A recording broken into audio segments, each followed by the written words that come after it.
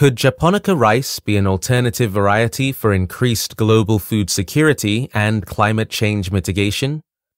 Most of the world's food insecure are in Africa and Asia, where rice, which is considered a greenhouse gas-intensive crop due to methane emissions, is a staple. In seeming conflict with the world's current greenhouse gas reduction goals, annual rice production increases of 1.5% have been forecasted to meet the demand of a growing world population, majority of which, due to socio-economic and cultural influences, are unlikely to decrease their rice consumption.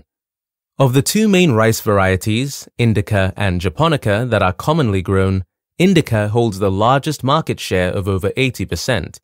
Studies have shown that Japonica rice emits 43% less greenhouse gases. The Indica paddy is mostly treated to a parboiling process, and the milled grains are usually fluffy with separate kernels when cooked, while Japonica is non-treated and sticky. A review of the literature to determine its growth characteristics showed that Indica rice grows well near the equator, while Japonica rice grows mostly in the temperate and mountainous regions of Northeast Asia. The awareness, acceptability, and economics of Japonica rice were evaluated using structured questionnaires in a majority parboiled Indica rice consuming market. Results indicated that non-stickiness and aroma were the characteristics that determined preference for Indica rice. The impact of the parboiling treatment on Japonica rice was studied, and the factors which most impacted stickiness were investigated through sensory and statistical analyses. Results showed that parboiling caused gelatinization of starch. Furthermore, adhesiveness was reduced in the treated Japonica rice, thereby providing a quality that majority of survey respondents found desirable. The differences in nutritional and physical properties of untreated Japonica, treated Japonica, and treated Indica rice were determined.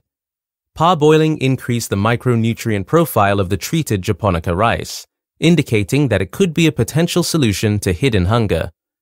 A comparison of the growing climate and greenhouse gas emissions of Japonica and Indica rice from previous studies showed that Japonica rice is affected more by temperature than geography. Consequently, parts of Africa, India, and Bangladesh would have conducive weather for its growth. Also, with higher yields, the cultivation of Japonica rice varieties will likely result in lower greenhouse gas emissions compared to Indica.